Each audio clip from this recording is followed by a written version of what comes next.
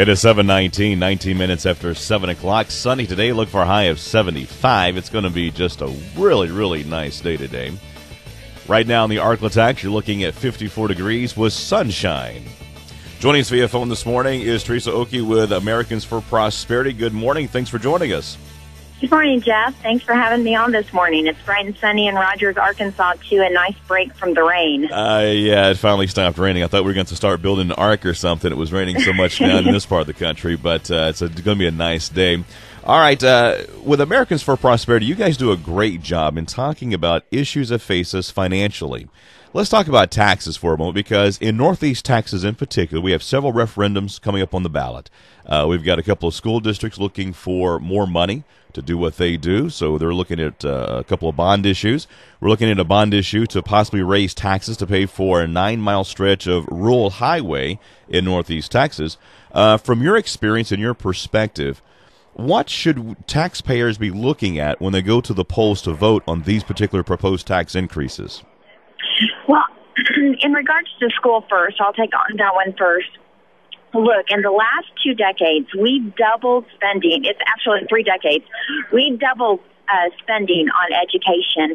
And if you look at the testing results, we haven't had a double improvement in education testing. In fact, we've moved up educational test scores by 1 point. If you look at where we stand internationally, the United States has sunk to 23rd, I believe, in science and 25th in math. So education spending does not transfer into a better education. And people there in Texarkana need to consider the value or what they're getting for their education dollars. I would talk to the school district about metrics, how have test scores improved, what are you doing? Because throwing money at the problem, especially in education, has not worked. Now, when it comes to roads in Texas, we pay a gas tax. That's 20 cents on, I believe, 20 cents of every dollar is gas tax. Now, this proposed bond is a $35 million bond. The county will pay roughly 20%. The state pays 80%. But the way I'm figuring it, we're going to pay twice for the same stretch of highway, because even though the county, my county tax dollars, will be paying for the county's portion of this bond, I'm still paying the gas tax. That doesn't make any sense to me. Exactly, and let's get down to the real figure. Taxpayers pay 100% of that tax. And not only do they pay 100% of the tax, as gas taxes go up, it is proven. Stanford University released a study last year that says gas taxes and diesel taxes are entirely passed on to the consumer through the cost of higher clothes, food, furniture, anything that's shipped. Prices go up as gas taxes go up. So, taxpayers are footing 100% of this bill, and you and I visited a little bit beforehand. The thought of, and we've been through this with the stimulus package, building these massive stimulus projects, these infrastructure projects, they don't create long-term jobs. And so if I were in the city advocating for the highway, you've got it backwards. You have to attract the jobs first through lower taxes by expanding your tax base because of the creation of jobs. That's when you build projects. The philosophy of build it and they will come is, about as fictional or about as accurate as the movie Field of Dreams. Now, speaking of that, on the national level, what are we looking at when it comes to the budget battle on Capitol Hill?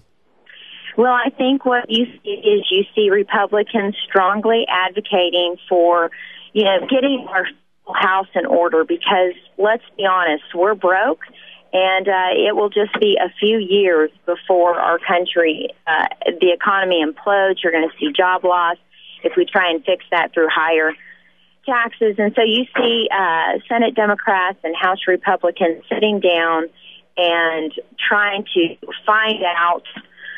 find a solution.